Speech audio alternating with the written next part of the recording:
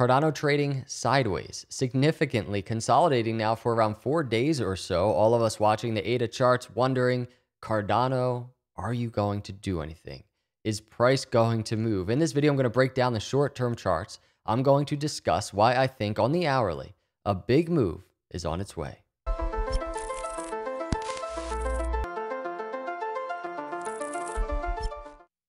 What's up, everyone? Welcome to Crypto Capital Venture. Hit the subscribe, hit the like, turn the notification bells on for the very best Cardano content on YouTube. Let's jump into it. This is on the hourly. There is a lot of really cool stuff happening.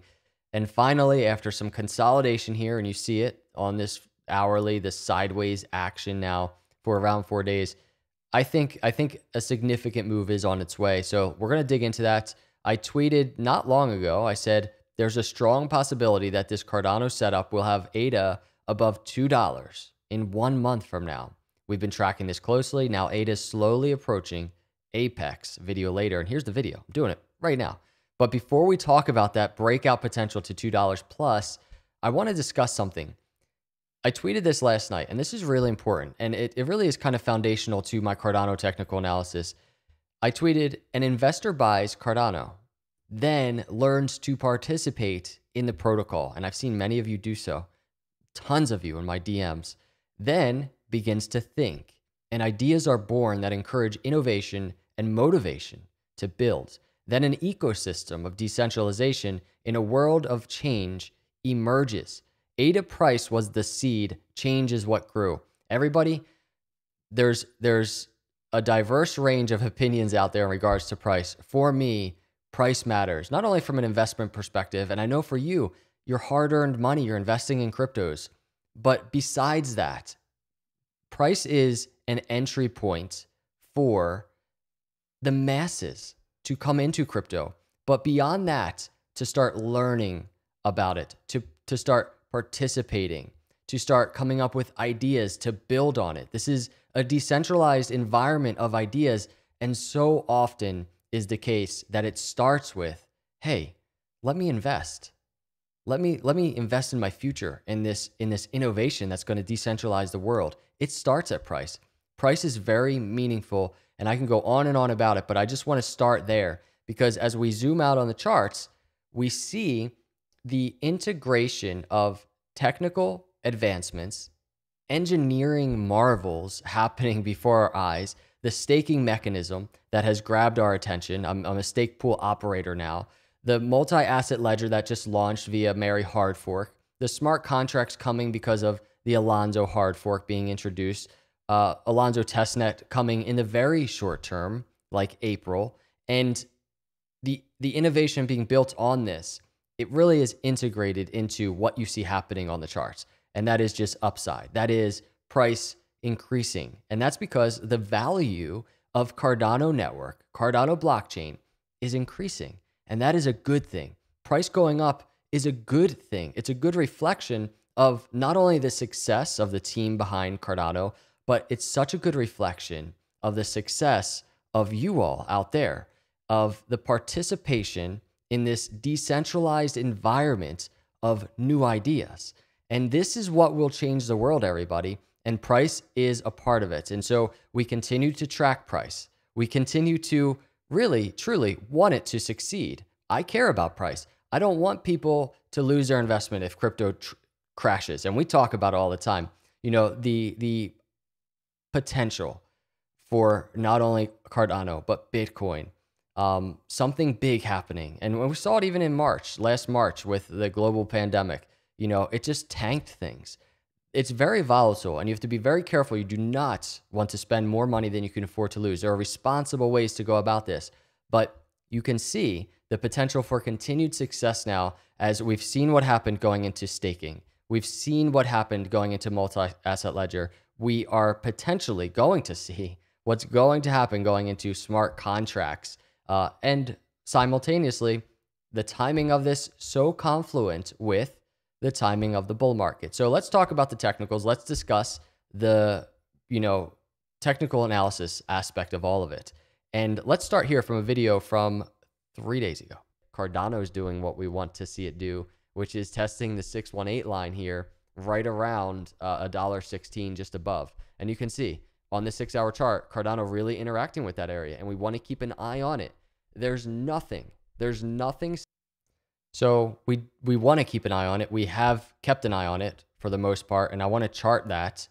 So what we're looking at is very simple. Swing high to swing low, and that's actually, we want to go back and we want to chart the swing low to swing high. So what Cardano did was it broke above the support area, right? So meaning we fell into the support channel, we hit this lower trend line target, and we broke above that support channel. And that $1.16 area right here was the 618 of the support channel. So what we want to see happened. We got the volatile bounce off the 786. We came back up out of the channel, and then we came down and we tested the $1.16 at the 618 line. It's just a great move.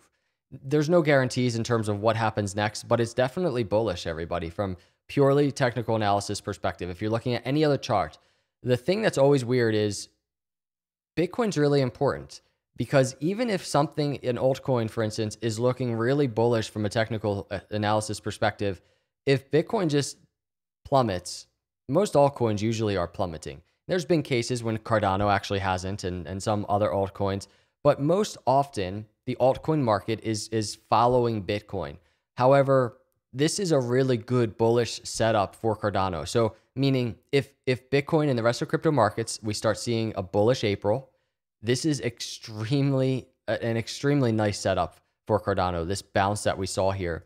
But I want to dig in. This is the 6-hour all here. I want to dig in here to the hourly and discuss what's transpiring, because I'm seeing some interesting things. So here's the move of consolidation that we just talked about. Real quick, I mean, you can see the move of support that we just saw, swing low, swing high, back down to the channel, right? There's this $1.16 area we tested, we saw support.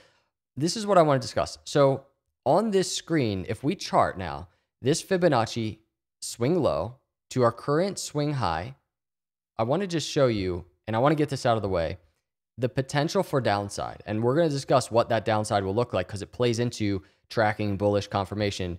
But right now, to the downside, just 100% in the short term, realistic, possible, nothing to freak out about, in my opinion, would be $1.13 down to, and that's the 618, down to the 786 at around $1.08. That's a support area.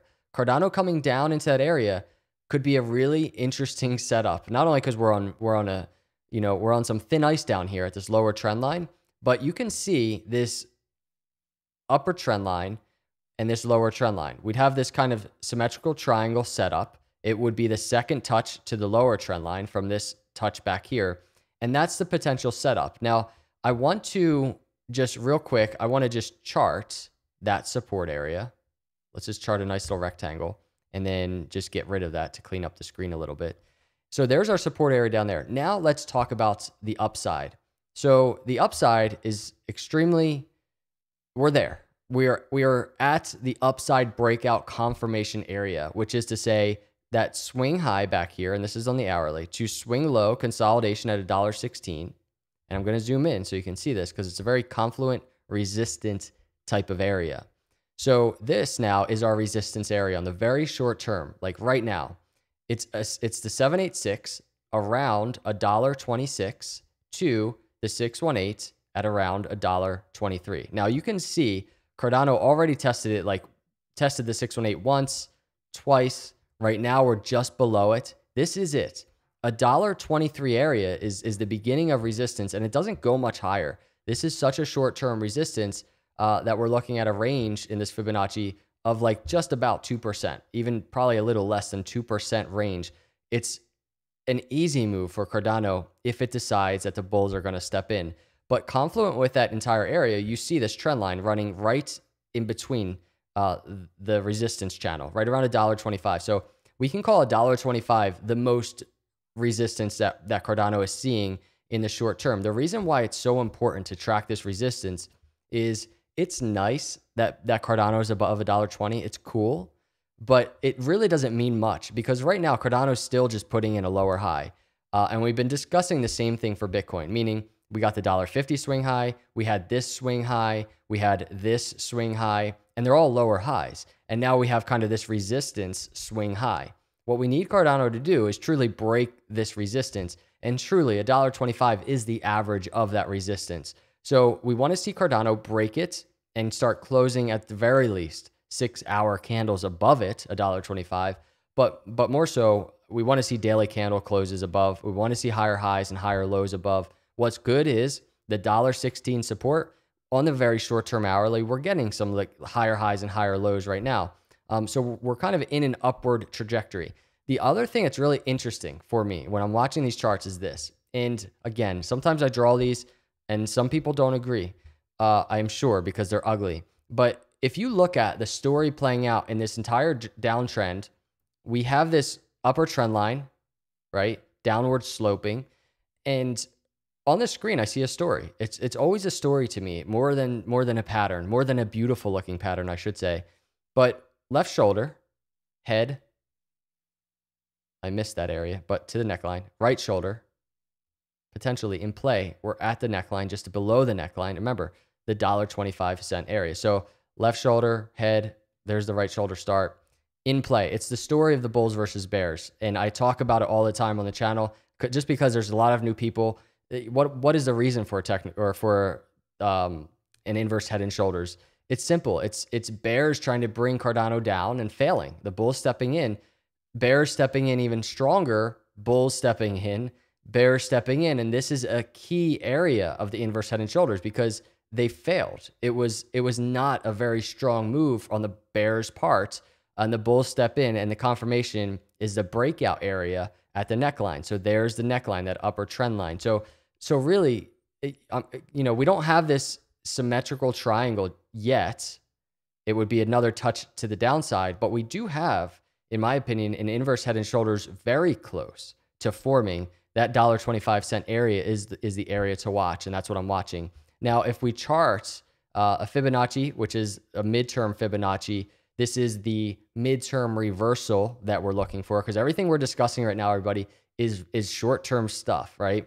We're looking for midterm confirmation, which is swing high to swing low, and there's a Fibonacci resistance right here. Now, this is the trajectory for Cardano to really, truly break this huge ascending triangle that you see on the screen. And interestingly enough, the inverse head and shoulders target that we just discussed on the short term, $1.25 neckline, the target is around $1.55 or so. So $1.50 plus to the upside. And you can see that would bring Cardano through the upper trend line of the ascending triangle and would obviously bring Cardano through the midterm reversal confirmation area, this resistance area right here, $1.38 to $1.31. First area to break though, $1.25. We want to see closes above that area. But that inverse head and shoulders, I'm telling you, really interesting to me, with that downward sloping neckline, could be such a bullish setup for Cardano if the bulls truly are in control here in this right shoulder setup. And that's what I'll be watching. And we talked about it. You know what to look for in the downside. It's just a very, very easy move to the downside if cryptos fall. And that's a 7 to 10 or 11% to the downside move. And then we have to start discussing support. Does Cardano break that support? That's for another video. But I wanted just to chart all of this in the short term, discuss what's going on. You see the breakout target to the upside out of this triangle, $2.50 plus, and we're right in the middle of it right now. So there's a lot to happen for us to get there, and I'm just kind of trying to break down the short term for you. So be prepared for anything. I appreciate you cruising by. Hit the subscribe if you're not a subscriber. You see the ticker at the bottom of the screen. Download Block Gains Crypto Tracker app. Also put some information about staking with Crypto Capital Venture. Earn interest, earn rewards on your Cardano if you're holding it anyway. I appreciate you cruising by, everybody. Have an awesome, awesome night. I'll leave you with this staking video. God bless.